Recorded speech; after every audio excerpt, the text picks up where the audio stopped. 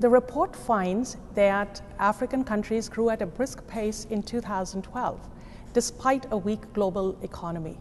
Indeed, Africa's growth was twice as fast as that of the global economy.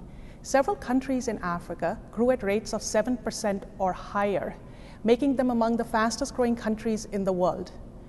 Several African countries such as Rwanda, Ethiopia, Ghana, Mozambique have been growing at strong rates for more than 2-3 years, which is really good for the region and for these countries. It also shows that growth is sustained. Hi. Hello.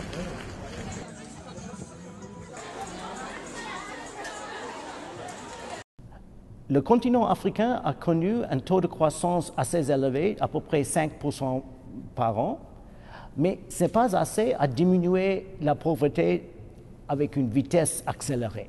Le taux de diminution de pauvreté est trop faible. Donc, il faut accélérer la traduction des richesses minéralières aux citoyens pauvres et promouvoir l'agriculture.